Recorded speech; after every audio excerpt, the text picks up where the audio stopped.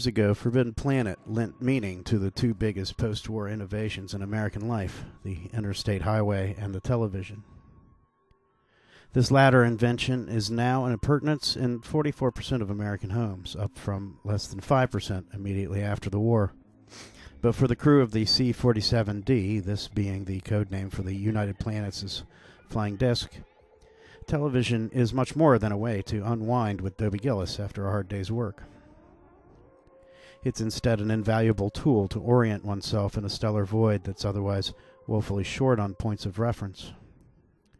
While aloft, the crew of the C-47D gets all their visual information about their universe not through any kind of window or porthole. The saucer they're in has no front or back.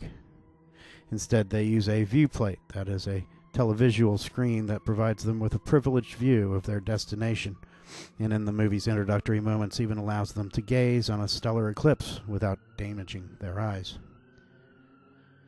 The viewplate thus gives the crew a sense of grounding, but less by orienting them than by providing a surrogate for orientation.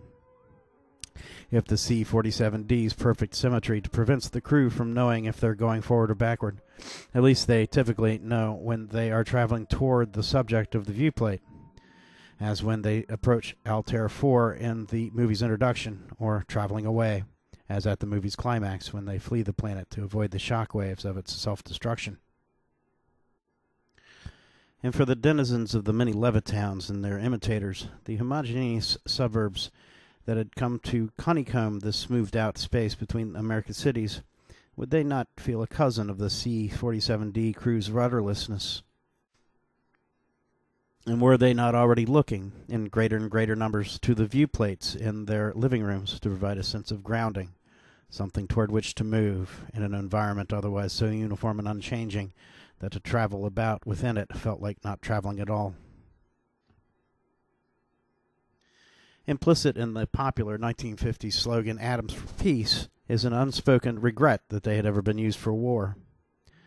Begun by Harry Truman and fully embarked on under the current president, the Atoms for Peace programs researched the efficacy of harnessing atomic energy for a variety of civilian purposes, from generating electricity to devising new treatments for various medical conditions.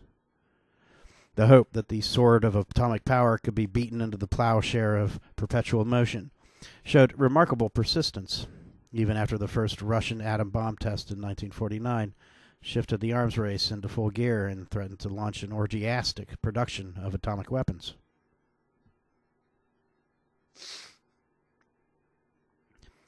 Atomic power's most captivating promise is the possibility that it might provide the virtually limitless thrust needed to bridge the distances between the stars.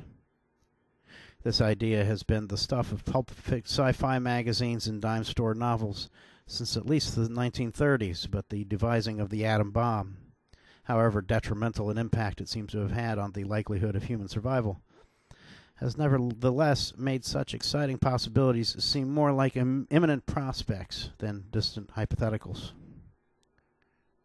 Thus, many of today's science fiction movies speculate broadly about ways in which the energy of the split atom could be harnessed to enable interstellar travel. But in keeping with the spirit as well as the letter of the Atoms for Peace program, these movies also give the ostensibly peaceful enterprise of space exploration a decidedly militaristic mien. Hollywood could model its celluloid astronauts after, say, legendary aviators Charles Lindbergh and Amelia Earhart.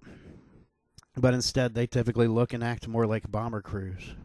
The interiors of their ships resemble not ocean liners, commercial jets, mobile laboratories, or any one of a host of other possibilities, but almost invariably the interiors of B-29s or Navy submarines, complete with radar screens, gyroscopes, and Norden bomb sights.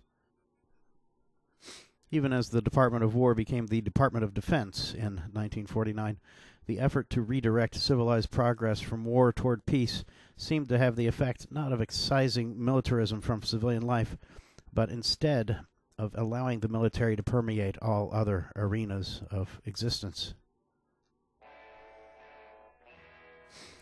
Over time, the Red Scare movie of the Invasion USA variety has morphed into the science fiction alien invasion movie, a genre whose profits soon practically rivaled the money to be had in making military hardware. Like the Red Scare flick, the alien invasion film spans the spectrum of respectability from classic pictures like 1951's The Day the Earth Stood Still and 1953's The War of the Worlds to quaint low-budget fare. But this very similarity between the anti-commie movie and the alien invasion picture points to a problem with the conventional wisdom regarding today's science fiction, that it's a submerged expression of a collective fear in the West of communist infiltration, a fear that presumably can't be stated outright and so finds all manner of oblique expression.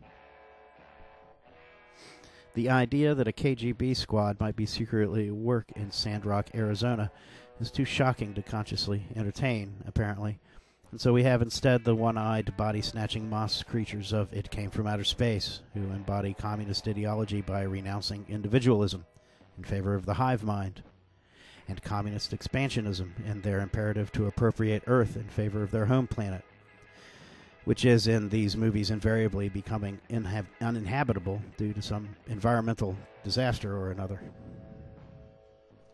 The rise of suburban sprawl after the war is, among other things, a result of this fear over the bomb, as more and more families try to relocate away from urban centers that will be likely targets of atomic attack. Aesthetically and architecturally speaking, Levittown is a nightmare, yes, made up of largely identical single-story homes arranged in rigid rows along curving wide streets. But at least it gives fretful city dwellers a place to hide from the looming likelihood of nuclear conflagration. Like so many other threads of the social fabric, Levittown finds its origin in the olive-drab culture of the war years. William Levitt, in fact, first designed the low-cost prefabricated homes that populated Levittown during the war, when he delivered 2,000 such units for the U.S. Navy. But Levitt certainly didn't invent the modern suburb, nor is he responsible for the insularity of the housing communities that have sprung up all around the nation since the war. Another antecedent of the modern suburb can be found in the temporary workers' communities that sprung up in the environs of Los Alamos, New Mexico, and Oak Ridge, Tennessee, as part of the Manhattan Project. Secrecy being paramount, the military put a premium on compartmentalization when designing these factory communities. Not only did checkpoints isolate these houses from the outside world, often fences also separated each individual home from those around it. Although neighbors weren't prevented from speaking, they were nevertheless discouraged from forging too tight a bond with their community. The project, after all, required that each individual worker focus on his or her specific task without devoting too much thought to the overall effort. Too many workers comparing notes might jeopardize the project. This atomization of the family into indivisible units has persisted since the war, even though the reason for it is now obscure. In Oak Ridge, at least, the fences dividing the houses stayed up after peace broke out, its residents having grown accustomed to their insular lifestyle and presumably finding comfort in the privacy and sense of safety provided by the trappings of military secrecy. The popular press spun the compartmentalization of the Manhattan Project laborers into an early paean to the virtues of diversity, since the project required gathering together all manner of professionals, from professors, including Nobel Prize winners, to careful New England craftsmen and burly Southern Negroes, all the races and types of the U.S., who left their civilian lives to relocate in dusty deserts in the service of their country. But this compartmentalization also had the tangential effect of generating a sense of learned helplessness in those participants in the Manhattan Project who reacted with horror when they learned the fruits of their labors. Short of outright treason, as in the case of Julius Rosenberg, the civilian Signal Corps worker said to have given the secret of the atom bomb to the Russians, workers disgusted at their unwitting participation in what they saw to be a doomsday scheme had little recourse once the deed was done. The contemporaneous liberal commentator Dwight MacDonald underscored the detrimental effect the military's need-to-know policies had on individual agency when he praised the few scientists who had declined to work on the bomb. This is resistance, this is negativism, he affirmed, and in it lies our best hope. Incorrigibly pessimistic about humanity's prospects for coexisting with its dreadful new invention, MacDonald inadvertently highlighted the futility of individual resistance against a bureaucracy on the scale of the Manhattan Project. All one can do in the face of such a mammoth destructive undertaking is vote with one's feet. And this, of course, is only an option for the privileged few who are apprised of the project's true goals. The rest of the Manhattan Project workers never knew enough to make an informed decision on the matter, having had their free will compartmentalized into irrelevance.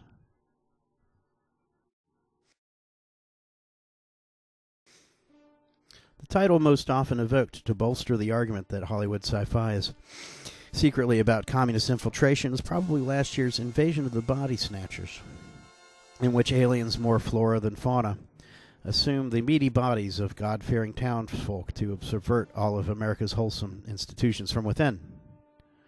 Although Jack Arnold's film is probably the most discussed entry in the body snatcher genre, it's far from alone.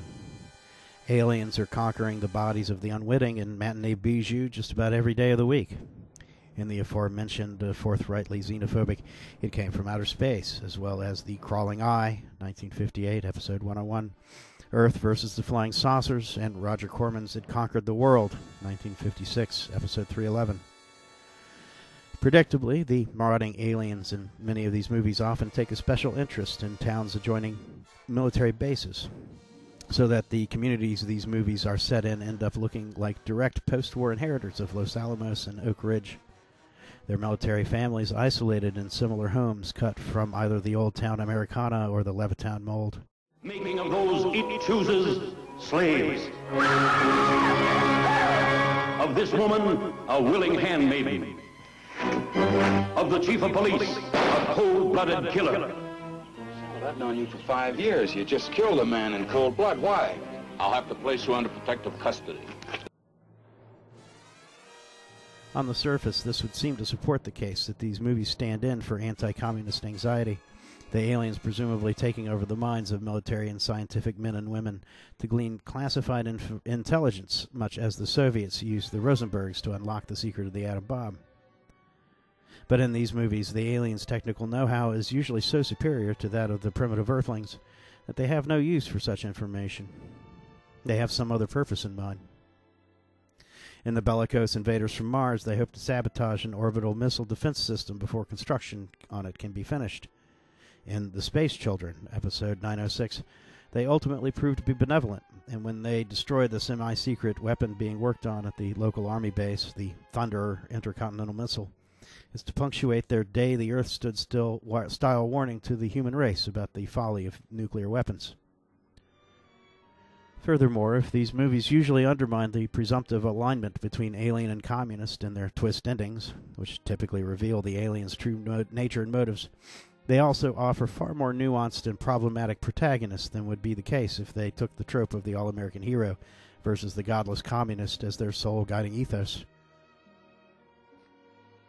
In contrast with the unambiguous celluloid champions of yore, hyper-masculine figures like Buck Rogers and Flash Gordon, with their unwavering moral compasses, indefatigable for physical prowess, and uniquely privileged access to strategic and tactical information.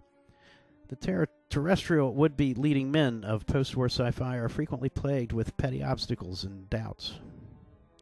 Looked at in the light of the Manhattan Project, these obstacles are likely to sound familiar. Excessive secrecy, for instance. In Invaders from Mars, when the family patriarch dons his robe to investigate his son's claim that a flying saucer has landed in the backyard, he tells his wife that he's obliged to investigate any anomalous reports, no matter how seemingly preposterous, because of the sensitive nature of the work at the nearby plant. He even politely rebuffs her when she starts asking too many questions about it. "Now, Mary, you know I can't tell you about that," he says before strolling outside, where the aliens promptly swallow him up into a hole in the ground, making him a victim of his own reticence.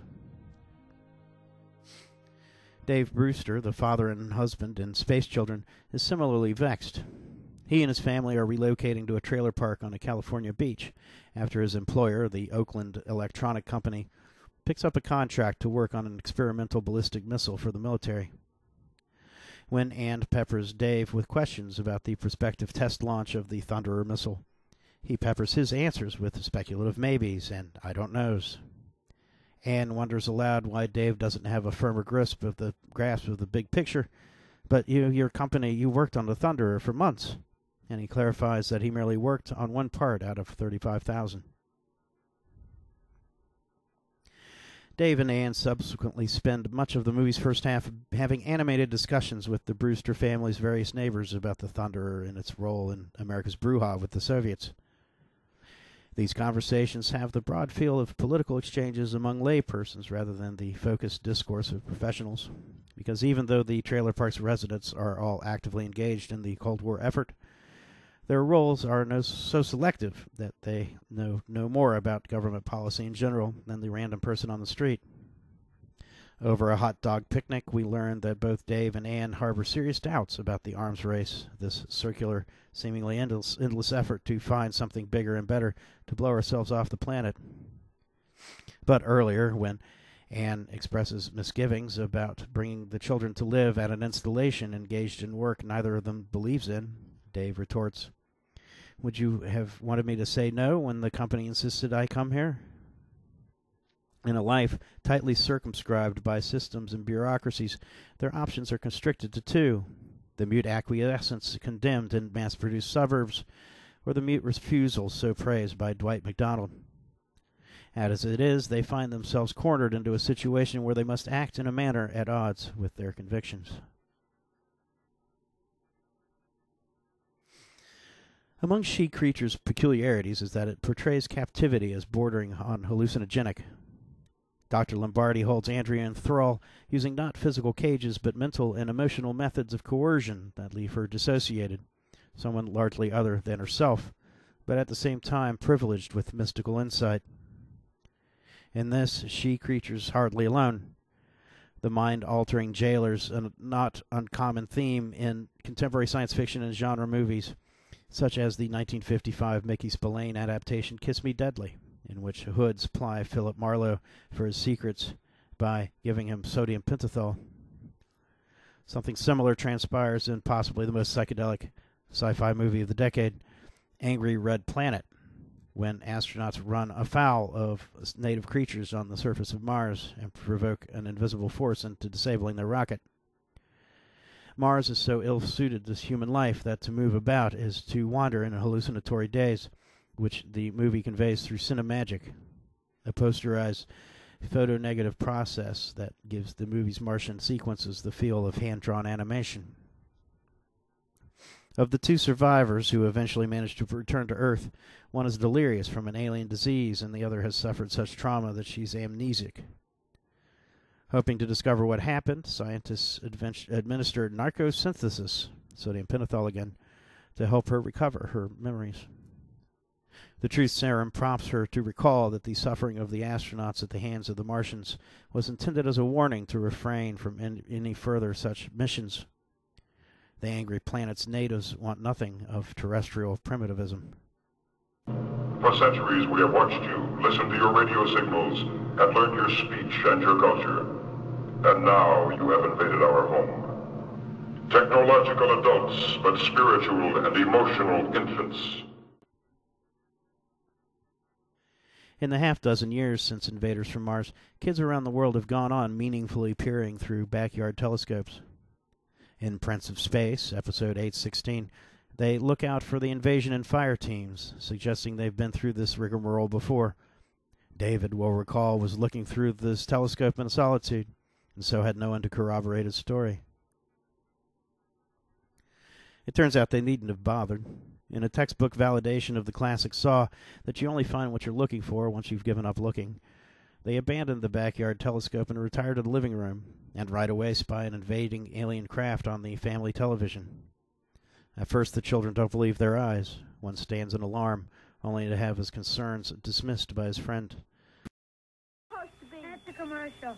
It couldn't be. They're not selling anything. You want to bet it's a commercial? They're probably selling some new toy. It's like a real rocket ship. Never mind that it actually does look like a toy. The warship is piloted by the malevolent Ambassador Phantom of the planet Crankor, and the Crankorians have hijacked the Earth's television signals to warn us, inexplicably, of their impending invasion.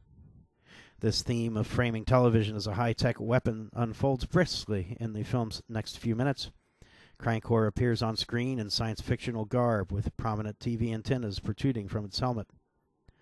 We cut to a television studio where two frantic technicians stammer aloud as they try to figure out what's happening. TV's turning on us.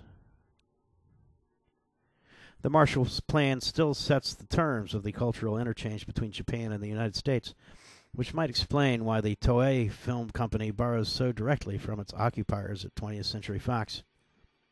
Guns and butter platitudes aside, though, the war and occupation have ricocheted through the Japanese psyche. It's easy to see this in the litheness with which television is transformed from a source of diffident ecstasy. Consider The Price is Right's blissed-out contestants to one of simple menace. This is what happens when a technology is wrested from an ally, here the Germans, only for an adversary to later proffer it. But consider, too, the Japanese TV viewers' wobbly alignment with the Price is Right contestant and the American daytime TV target demo in turn. The kids are forgetting the difference between commercials and real life, but they know they're getting sold a bill of goods. Tushko's Sadko, we'll recall, signals a preoccupation in the post-war Soviet Union with the U.S. military's Pacific East Asian military offensive. A U.S. ally become Cold War adversary, Russia has reason to contemplate the American war machine, but an excuse to do so at some degree of remove. As the offensive's direct target, it goes without saying, Japan must engage with it much more directly and earnestly. Thus, for Tushko, the Pacific is a place for daring military exploits, deep-sea visions, song and dance, whereas the Japanese, unsurprisingly, take such themes gravely. Enacting as it does a battle being waged on the Japanese mainland, Prince of Space is, among other things, an oblique imagining of Operation Downfall. Consider the frame of mind the American war planners must have been in to assign such a gloomy code name to the campaign to conquer the Japanese island. Now amplify this gloom tenfold and you may approximate the mood from which Gojira has risen. Released 5 years before, this bleak monster movie hybridizes the atomic bomb and the conventional Pacific campaign into a gray, impenetrable behemoth that ravages Tokyo and yields to no manner of resistance. One way of understanding Prince of Space's pervasive goofiness is as an answer to Gojira, which has a nightmarish quality unmatched by any of its Hollywood competitors. Its real-world war footage comes across as grisly in a genre thought of as merely spooky and fun. The predicament that entangles its heroes is a terminal one, the outcome, until the very end, hopeless. Absent their superhuman champion, Prince of Space's hapless citizens face a similarly lightless future. How are we to understand this? If we retrieve the tools Claude Lévi-Strauss so recently gifted us, the reversible binary said to operate in diverse and even unconnected cultures, Japan has had to confront the full surrender of family and ancestry to the individual, and more pointedly to the individual on the verge of extinction. Rather than being vouchsafed by her imperial god, her own flesh has lost its divinity and been given back to earth.